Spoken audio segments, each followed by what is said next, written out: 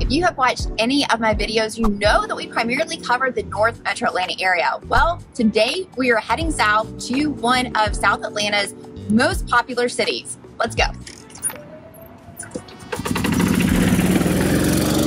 Hi, I'm Sarah Maslowski with KeyPoint Homes Group, a local real estate agent right here serving the Northeast Metro Atlanta area, and I help clients from all over the country relocate right here to Georgia. Like you just saw, I was sporting a unique ride, and that is one of the most common forms of transportation in Peachtree City. The town was a planned community back in the 1950s when it was developed, and it was one of the first of its kind. In the 1950s, a group of real estate developers amassed thousands of acres in Fayette County to build this planned community. The city was developed into villages, each with its own shopping areas, recreational facilities, and elementary schools. They also planned miles of multi-use paths connecting residential areas to the commercial districts, schools, and pretty much everything the town would offer. The town now has over 100 miles of paths that people predominantly drive around on golf carts to get anywhere and everywhere you need to go. So what is it like living here in Peachtree City, and what do you need to know about this unique town? All of that early planning is responsible for this thoughtfully designed town. There are 5 total villages in Peachtree City. You've got Aberdeen, Braylon, Glenlock, Kedron, and Wilkesmore, and each village has its own elementary school, shopping center, and recreational area. The goal of these villages was to create a tight-knit communities that you never had to leave, and they planned all of these paths so you could access all of the things that you would need without having to even get in your car. Now, of course, I had to do as the locals do and headed over to Big O's Golf Cart Rentals for the day to experience this part of town for myself. Because of the over 100 miles of golf cart paths, you can get anywhere you need to on a golf cart. There are tunnels and bridges under and over all of the major roads, so you can tool right along without having to drive on any busy roads. There are special front row parking spots at many retailers and restaurants, and kids even take the golf carts to school. Golf carts can be driven on the actual road if the speed limit is 30 or lower, and they even have their own navigation app that was designed specifically for golf cart trails here in Peachtree City. Once a child is 12 years old, they can drive the golf cart if they have a parent with them, and then once they turn 15 and get their learner's permit, they can drive alone. Gosh, I wish I lived here when I was 15. This means from the time they are a freshman or sophomore in high school, they can take themselves to school in a much safer fashion than driving a car. Or they can run to the grocery store and pick up that one item you forgot while you're cooking dinner. That's really convenient, right? The cool thing about these cart paths is that they are everywhere. They connect right into the neighborhoods and will take you all over town. There are some houses that back right up or are next to the paths, and we saw so many carts that had car seats on the back of them. It's such a clever and handy mode of transportation, and the area definitely caters to it. I often hear from people who want to live in a town that has public transportation or everything is within walking distance. And though golf carts are not technically public transportation, this is one of the only areas that caters to not having a car. These paths are not just for golf carts, but they're also used for walking paths, running, and biking paths as well. Another huge part of the charming town is all of the natural beauty and lush trees.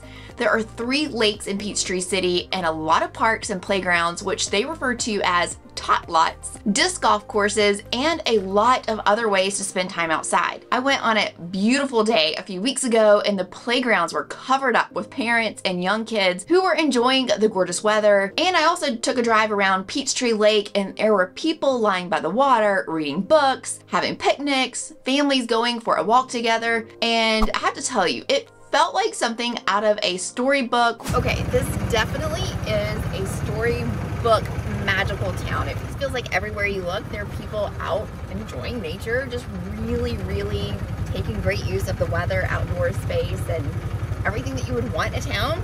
Peachtree City has it.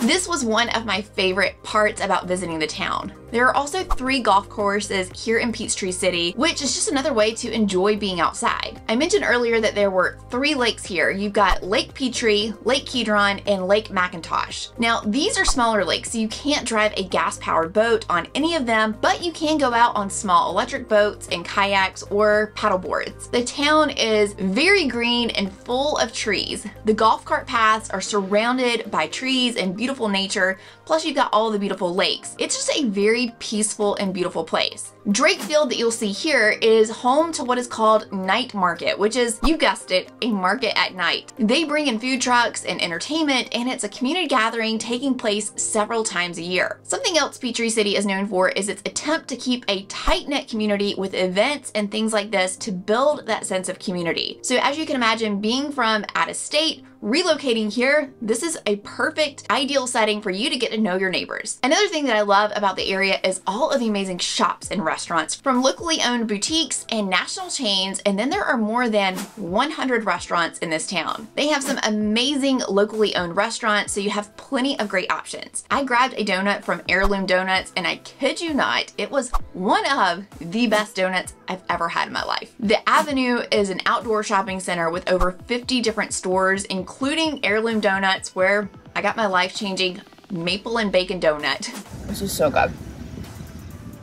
There are all sorts of cool stores that you would typically usually see in an upscale mall, like Lululemon, White House Black Market, J. Crew, Sephora, a yummy little Italian spot called Postalina Pizza, Ted's Montana Grill, and the list goes on. Peachtree City also has a Target, like all good towns, and there is no shortage of good shopping in the area. So what about houses? There have only been a handful of new neighborhoods built in Peachtree City in the last decade. So if that is a top priority for you, it's definitely going to be harder to come by here. One of those neighborhoods is Crestwind Peachtree City, which started building around 2015-2016, and it kind of finished around 2020. Now, Crestwind communities have a cult following. This is an active adult 55+ community, and this one is no different. Many times when clients travel into state to check out 55+ communities in the North Metro Atlanta area, they will also check out Crestwind Peachtree City while they're there. There's actually a new Crestwind community coming to town right around the corner in Noonan, and I just made a whole video about that community, so make sure you check it out. Aside from those few neighborhoods, you are going to find a lot of older homes built in the 60s, 70s, and 80s, and so a lot of architecture that you will not find much of here farther north, since it was so specific to those time periods. There are some cute mid-century style homes, and of course some that look like the rest of North Metro Atlanta area that were built in the 90s and 2000s. When we were driving around on the golf cart in Peachtree City, a lot of the houses here reminded me of smaller towns in South Georgia in terms of the architecture and style of homes. Now, just because Peachtree City is on the south side of Atlanta, that does not mean that homes here come cheap. You are going to pay a premium to be in this uniquely designed community, and there's not a whole lot of inventory here. In February of 2024, the average sales price was $718,000. Now, this is a steep hike from January's average sales price, which was $533,000. That's a $185,000 difference, which makes it a little difficult to get a good feel for the average sales price. But things typically hover between $500,000 and $600,000 price point. The reason there is such a large difference here is because there's such a low amount of inventory and a wide range of home prices, which makes the average sales price a little all over the place. Along with the convenience of the town, another thing that you are paying for is the great school system. Like I touched on earlier, each village has its own elementary school, which is very convenient, and there are two very highly rated high schools. You got Stars Mill High School and McIntosh High School, and both have a 9 rating on greatschools.org, which is amazing and obviously highly sought after. Another unique thing about Peachtree City that you don't find too often is that there is a complex that has People's Elementary School, Rising Star Middle School, and Stars Mill High School all right next to each other in the same area. The school pickup line is full of parents on golf carts, and the high school parking lots were full of golf carts as well, since the students drive themselves to school. So what are the downfalls to this unique town? Being on the south side of Atlanta as opposed to the north metro suburbs isn't always so favorable. Just because there's not nearly as many other well-developed suburbs on the south like there are on the north side, but because the town is only 30 miles south of the city, this is a great spot for people who work in the city but want to live in a suburb. The huge plus of being on the south end means you are very close to the airport, and Peachtree City is only about 23 miles away, making this a very easy commute. Well, as easy as commute as the world's busiest airport can be. I would say that another downside to Peachtree City is the fact that it is on the south side and you're not as close to many other suburbs that you would see in the North Metro Atlanta area. So when it comes for things like shopping outside of some of your big box stores and